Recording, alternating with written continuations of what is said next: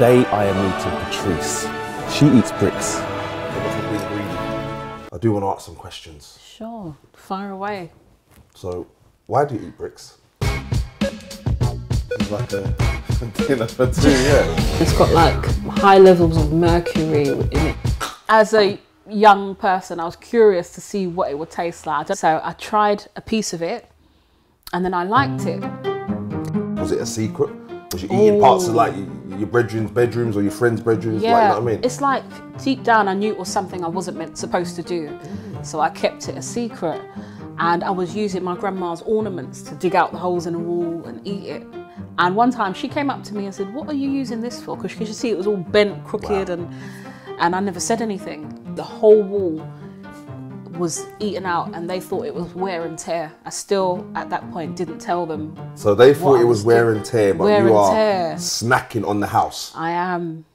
Who? Yeah. What relative had the best walls to eat? I think it was my uncle, my Uncle Eddie. This is where it all happens. That's what I do basically.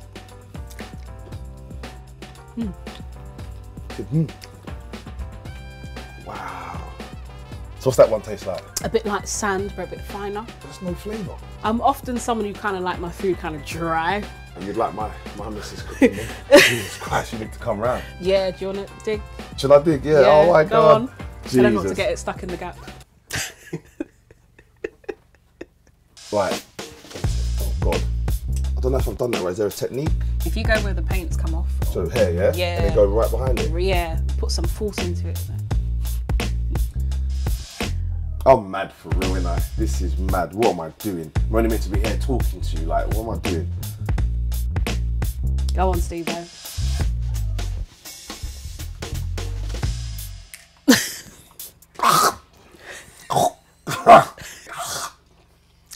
Okay, so now you've tried a piece of the wall. I have something downstairs for you set up.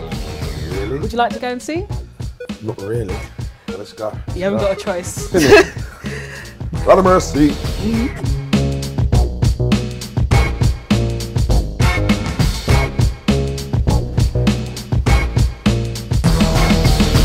It's like a, what are you trying to do? The little brick date. Romantic. Wow. How the hell can you eat brick with plastic knife and fork? There's a spoon provided, you could use that. Thank you. You're welcome. So if I'm being greedy.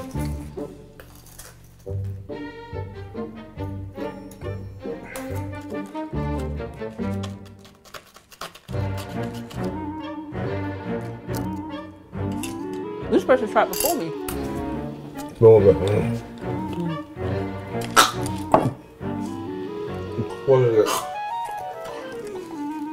This isn't normal. This No. What I'm doing now, this whole thing is not normal. And I think we should let the people know that pica is the condition. Yeah. That makes you eat brick, chalk.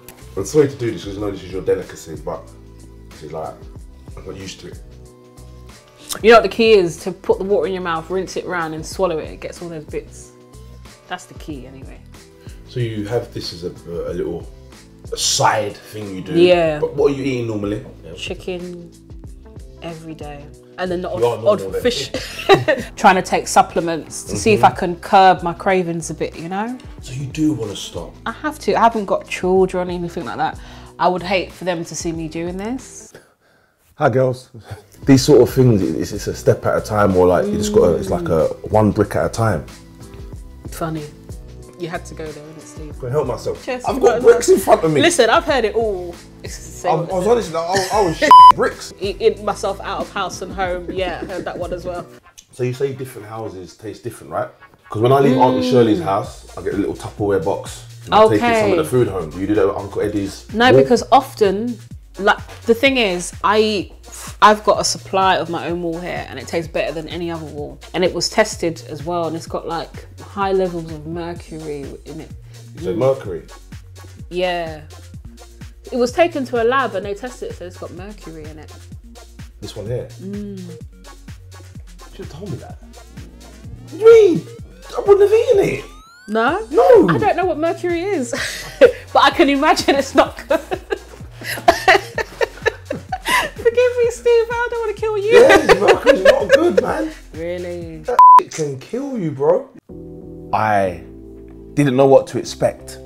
Honestly, I swear that I didn't know what to expect, but you are a G. Yeah, and I hope you haven't suffered too much in your life because of something that you're into. My G. Enough love and respect.